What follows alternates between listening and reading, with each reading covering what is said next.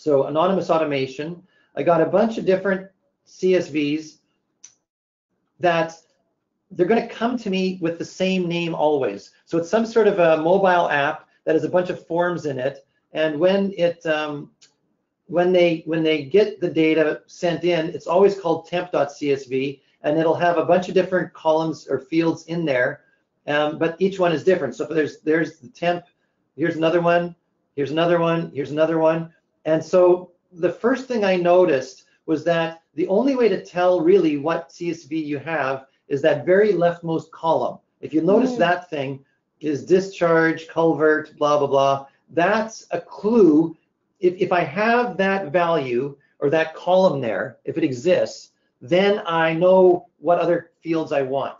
And so what did I do to win at this one? So what I did was, if I go into here and let's grab, no, I'm the wrong one. I'm in anonymous this time. Anonymous, read many CSVs, and I go over here, look at this. No, I don't want to save that. And I went readers, add reader, and I went CSV, let's do CSV, and I said, I had a sample from our friend of all of these. And I said, okay, let's generate from all of these, but let's use a single merged feature type. So that's going to go whoop and basically say, look, I'm going to give you the union of all possible fields. And so when I click this open, I see like a big, long, ugly, useless thing that's got everything possible in it.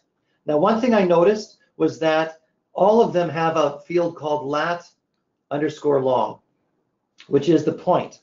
So ahead of doing any magic, I'm going to actually make the point. So I first split the lat long by a comma, and then I make a vertex out of it, and then I set the coordinate system so that we know that it's lat long.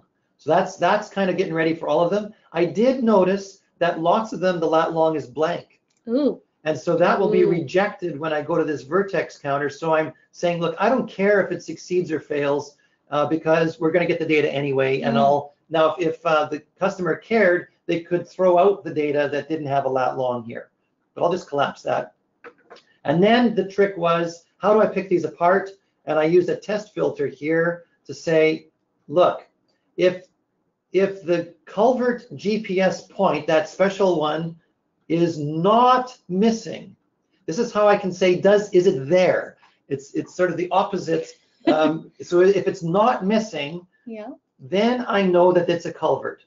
And you do this basically for all 11. I've only done 3 of them, but that's how you can figure it out. And then what I did was, if I know it's a culvert, now I can go in here and just keep only the attributes that are related to culvert from that point on.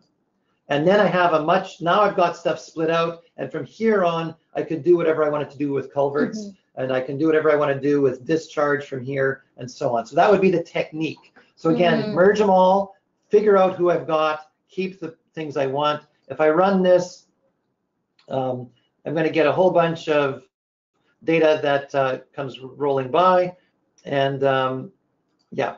So I think there's actually a way, I think you're not missing trick. I believe there's also a has value operator. So that might be a nice way that's a little bit clean.